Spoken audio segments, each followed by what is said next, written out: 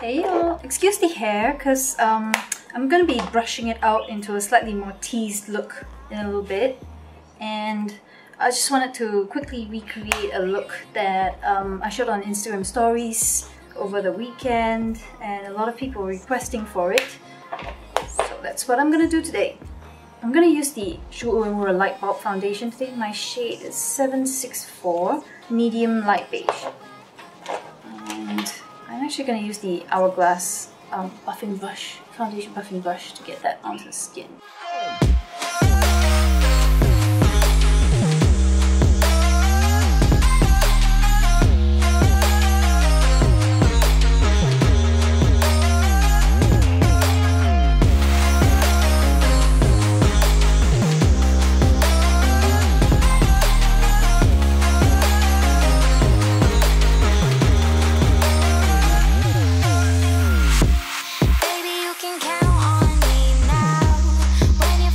Sometimes patting just removes any brush marks that you missed.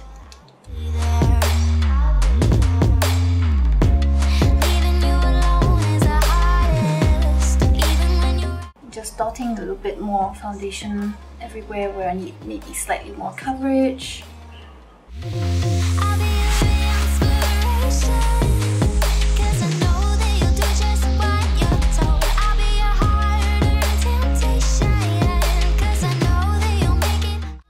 By Terry Stylo Click Stick.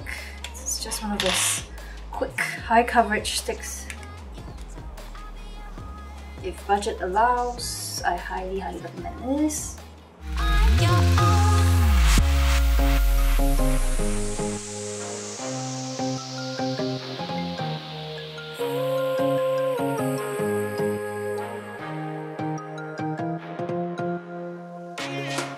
I'm using shade 2.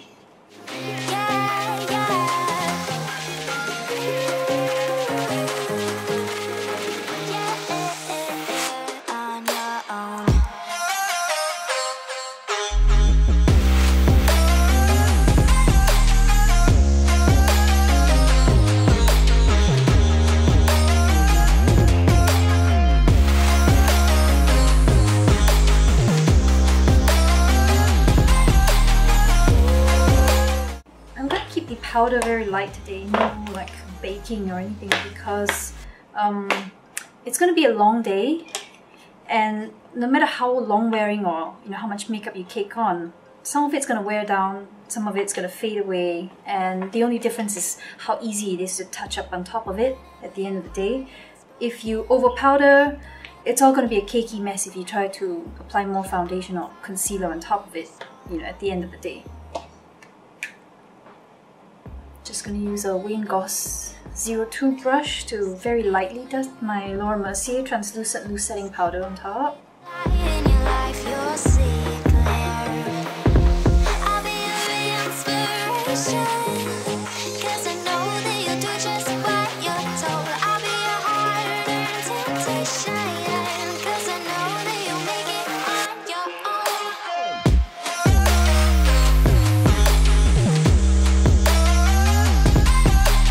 I always leave the outsides of my face bare because I don't think it needs powder. I'm dry in those areas.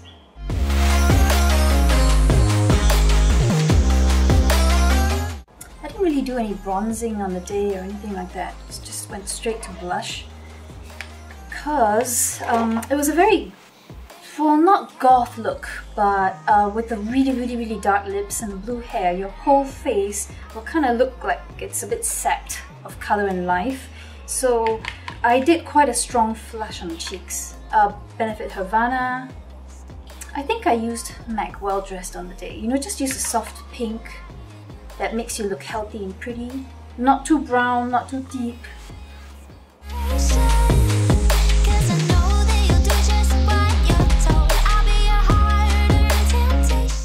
It doesn't look like it here, but the pink blush actually is a little bit more intense than I would normally wear it.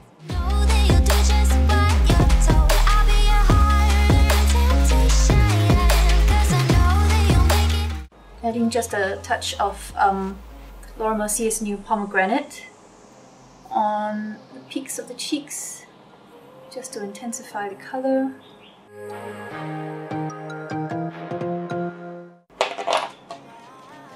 Can look a little bit crazy, so going over it with a little loose powder.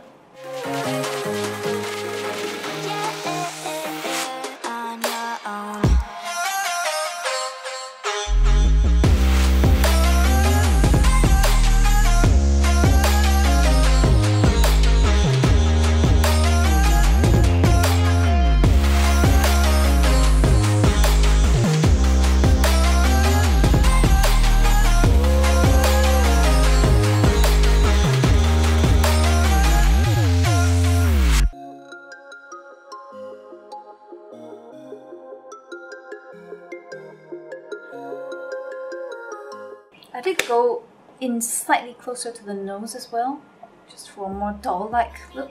It's like the flush, very Japanese style. Okay, gonna move on to my brows. Uemura Heart Formula 9. I think this color is Seal Brown. My brows were not a statement, you know, I'm just filling them in and tidying them up. I will be the light in your life, you'll see clear. I'll be your inspiration, 'cause I know that you'll do just what you're told. I'll be your heart and temptation, 'cause I know that you'll make it on your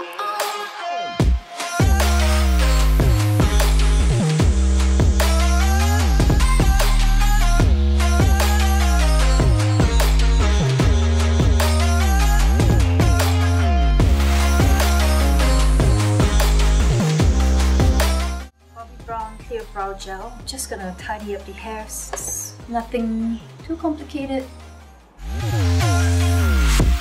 Baby, you can count on me now. When you're falling down, down, down, I will find the light in your soul. I'll be there. Leaving you alone is the hardest, even when you're out of focus. I will be the light in your life, you'll see.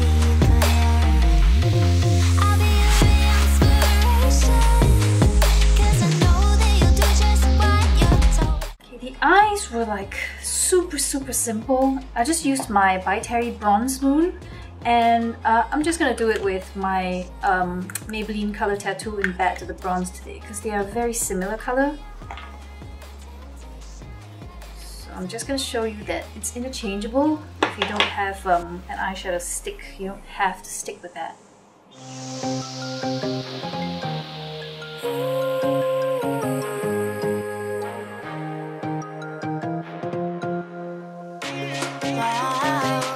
I do go up above the socket line and blend it out so it fades upwards.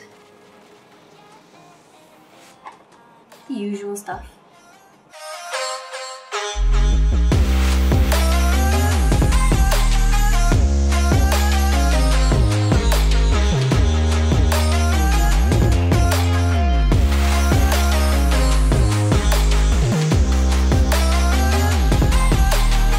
Now it's optional. With the By Terry stick, I just ran it along the lower lash line as well.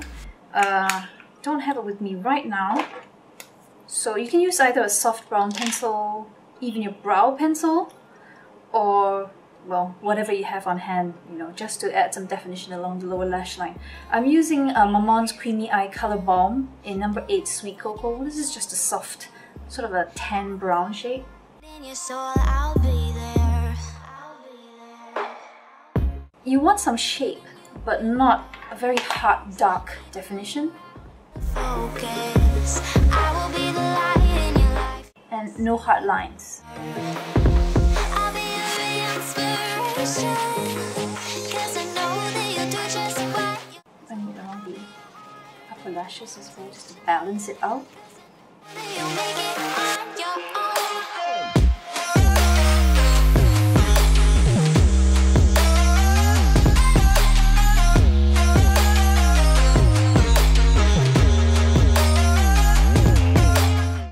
The other thing I used was the Natasha Denona Mini Star Palette. This, I actually end up using more of the matte shades in here because I love the formula of the mattes. And I'm just using the dark brown. A little bit more definition of the outer corners.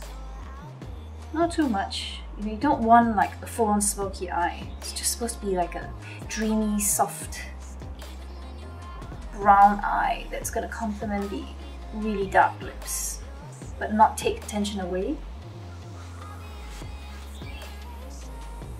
You can go without and just wear mascara as well, but depending on your features, that sometimes will just make your eyes sort of disappear into the rest of your face when you wear a dark lip.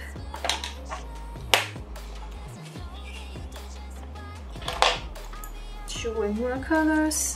They have a new limited edition one out this year with the Ma Maison du Chocolat collection.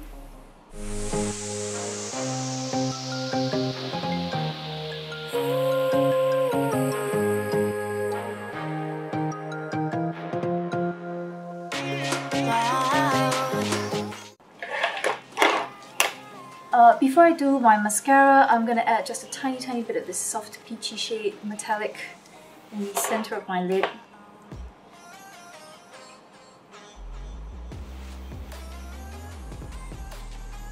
A little bit more dimension in the middle of the eye. I don't want it too dark. This sort of lifts and brightens the whole eye. Even if you have monolids, when you close your eyes and blink, your eyes just look more 3D because it's dark on the outside. It pops in the center.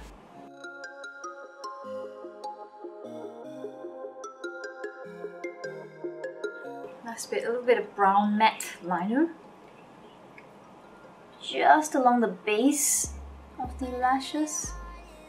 Because no matter what, you want your lashes to look thick. Golden, I will find a light in your soul, I'll be there.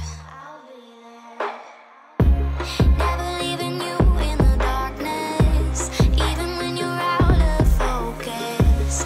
I will be the light. Okay, I'm just using my Maybelline Total Temptation mascara today because it's nice and fluffy looking, but not too crazy. I'll be your heart and temptation, 'cause I know that you'll make it on your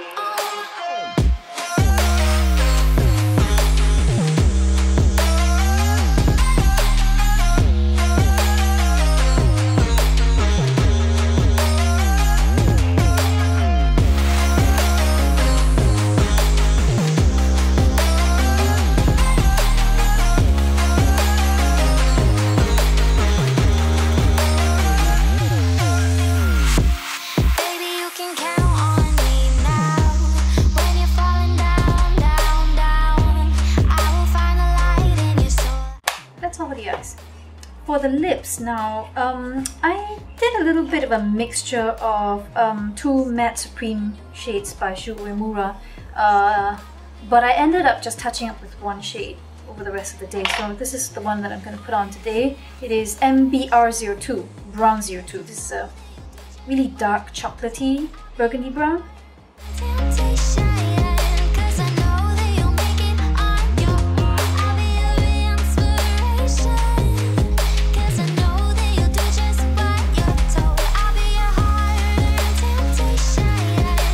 I'm gonna go in with the L'Oreal Infallible lip liner in Red or Wine.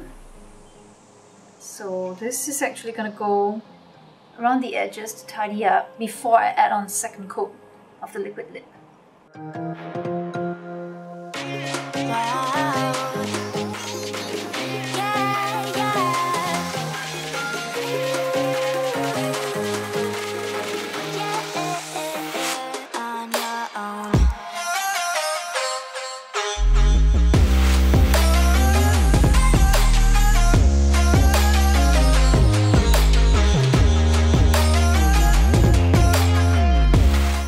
This step correct, your lip shape will stay pretty perfect for the rest of the day.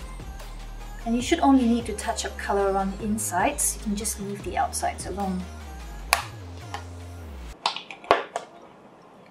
think I don't really need a second coat, but why not? Okay, here's a trick to touching up sometimes. You don't need to go on with a ton of product again if it's just worn away in the middle, if you've been drinking or snacking a little bit. So just take a teeny tiny bit start around the center. Do this. Your lip color will never look too thick or too heavy or too cakey. Don't over apply. And that's it for the face makeup. I think I'm actually going to leave my hair as is for the time being because it needs to last the whole day, so I don't want to loosen up the waves too early in the morning. But all I did to get that very teased cloud of matte hair look is to take a Tangle teaser and then just very lightly brush it over the top layers of your hair. You get that really almost 80s teased look. And if you have pastel or very light hair, it just kind of looks like a cloud floating around you, which is really fun. Anyway, short and sweet, I'm off to the office, and then tonight I'm going out with my dad for his birthday dinner. So hope you guys enjoyed it, and I will see you again soon.